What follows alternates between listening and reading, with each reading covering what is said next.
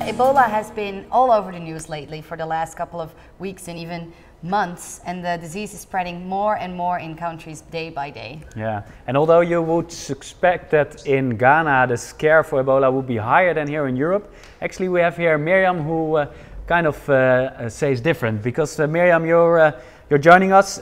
Can you tell us a little bit about how the Ghanaian people see the Ebola crisis?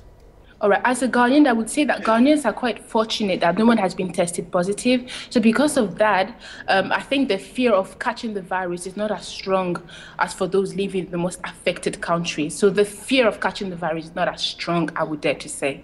So is it true that the celebrities use this to raise awareness for also other diseases like cholera? Yes, you're right. Social media is very influential these days. Let's take the ALS Asperger challenge earlier this year to basically bring awareness on the disease. And I think Ghanaian celebrities, they're seeing how influential social media could be, and they're forming campaigns to bring awareness on cholera, which is an affection that exists in Ghana. A lot of people are dying from it. So yeah, that's what's happening at the moment. So that's good to hear that that's at least giving it some kind of positive effect. Can you tell us something about what is the government doing to keep the whole scareness by Ghanaian people for Ebola low?